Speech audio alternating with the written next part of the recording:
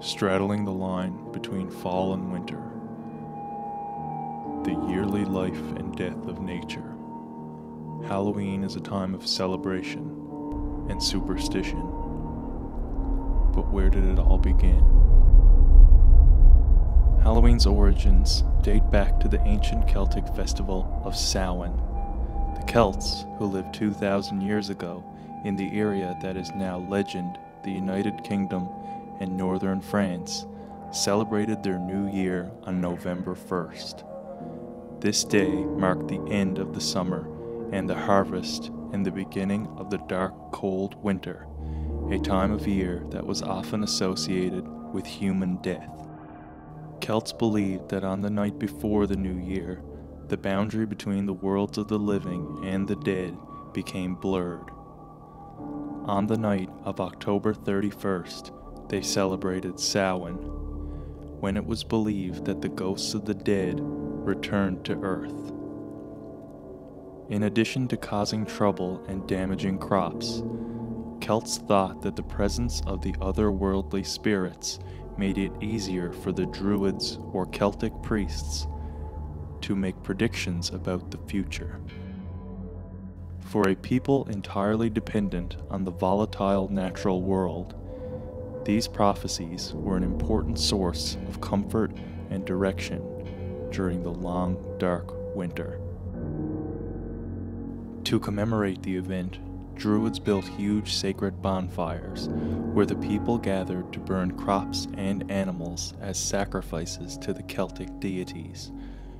During the celebration, the Celts wore costumes, typically consisting of animal heads and skins, and attempted to tell each other's fortunes.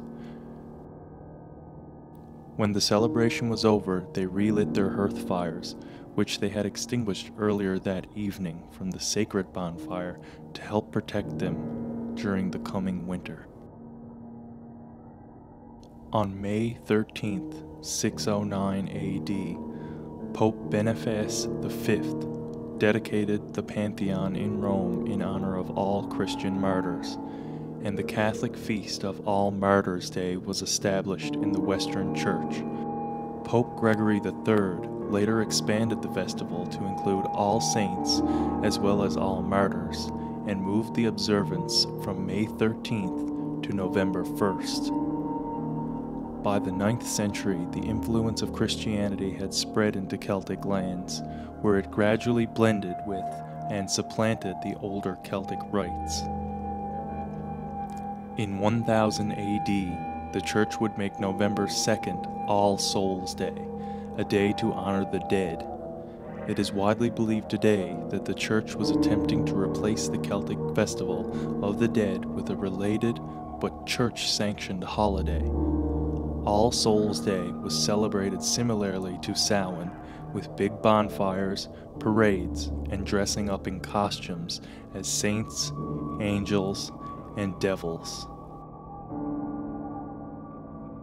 The All Saints' Day celebration was also called All Hallows or All Hallowmas, and the night before it, the traditional night of Samhain in the Celtic region, began to be called All Hallows' Eve, and eventually Halloween.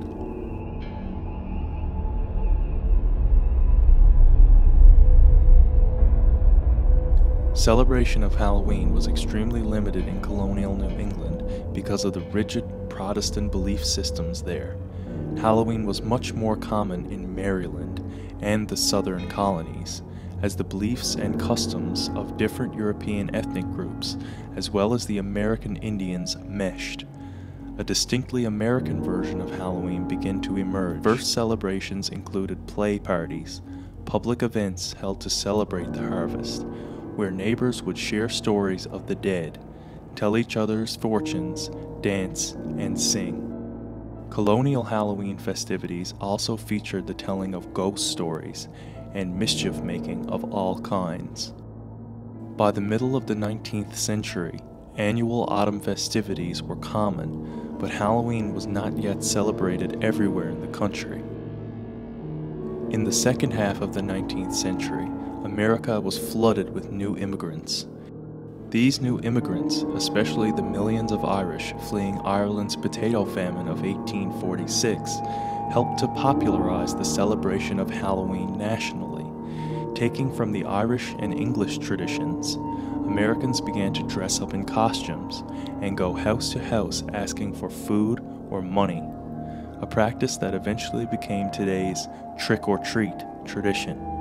Young women believed that on Halloween they could divine the name or appearance of their future husband by doing tricks with yarn, apple parings, or mirrors. By the 1920s and 1930s, Halloween had become a secular but community-centered holiday, with parades and town-wide parties as the featured entertainment.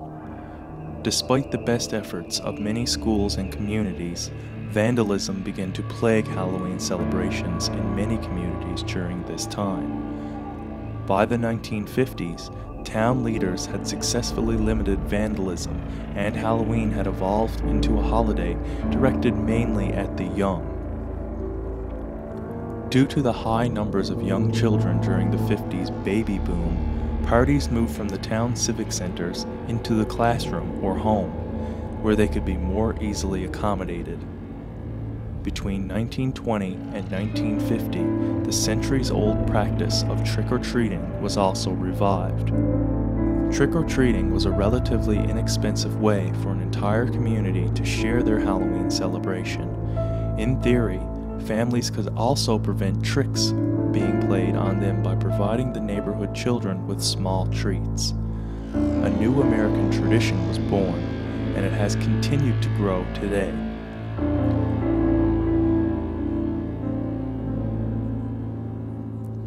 Although many people in North America now see Halloween as just another night to go out and party, drink, and get into mischief, I'd like to think some people see it as a terrifying night of demons, devils, and all the evil that is pent up all year round, released on the world in one spooky night.